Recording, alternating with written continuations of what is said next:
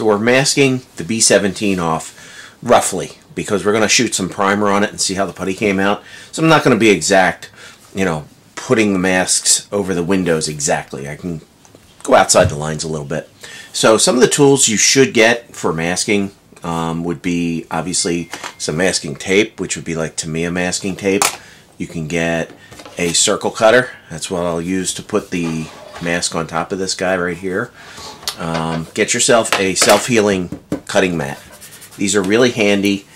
If you've ever looked at them and wondered why does this have lines all over it, that's so that you can do measurements and approximations when you cut, and it helps you to do straight cuts with your ruler, which you'll need, and an X-Acto knife. So let's do some preliminary masking. We'll mask off the fuselage and hopefully we'll be ready soon to put primer on it.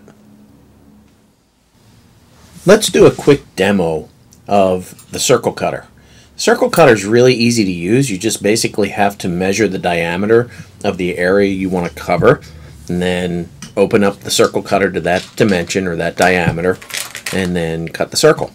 Now what I'm going to do is trim it out here. I'll just cut this off, peel off the excess masking tape.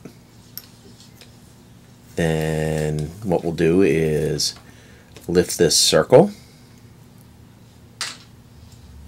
Get my tweezers here, pull it up.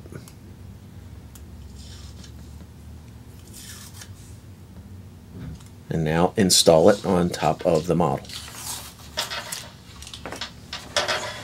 The circle cutter comes in handy for obviously anything that's circular, such as masking off wheels, masking off, if you're doing armor models, you can mask off the rim so you can paint the rubber around a road wheel and so forth. So, and it gives you a nice exact circle.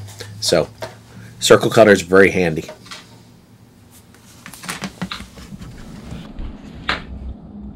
To fill in the windows, I'm going to use masking tape. So what I'm going to do is, I'm going to take a piece of masking tape and put it over the window, like this.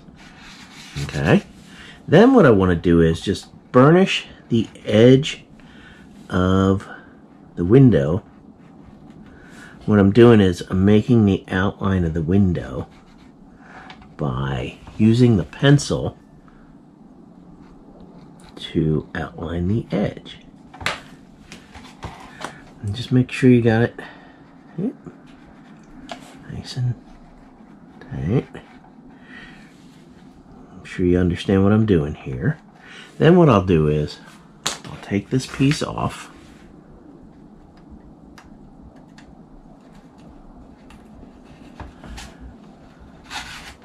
Okay. Then put it on this piece of plastic and cut it out right around those edges that I just burnished. Hopefully when we're done, this will fit right into that window opening.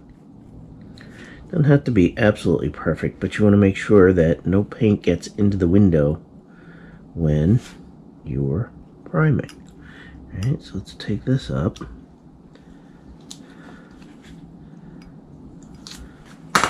And what we'll do is put this right in the window here. And push it down into the recess. And I'm going to get myself something to burnish this with. In my case, I'm going to use a popsicle stick that's been cut so that there's a point on it. And then just, oops, and you get the idea. And what I'm going to do is I'm going to plug off every window on this thing so that no paint can get in. Okay, here's a little hint or tip that you can use when you're doing your windows on the airplane. I use regular masking tape to mask off the windows, and then I usually take some of this liquid masker, which is Humbrol Mask All, which is a liquid mask, and what I do is open it up here. What I like to do is I like to seal off the edges around the windows when I cut the tape really close to the window edges so that I'm sure there's a seal. So what you do is you just take some of this liquid masker on a Q-tip. I like to use a Q-tip and just run it around the edges of the window. And you can wipe off any excess, but seal off the edges of the windows all the way around. And then you'll be sure that when you paint, you will not get any paint under the edges of the masking tape. So I just do this here so you can see.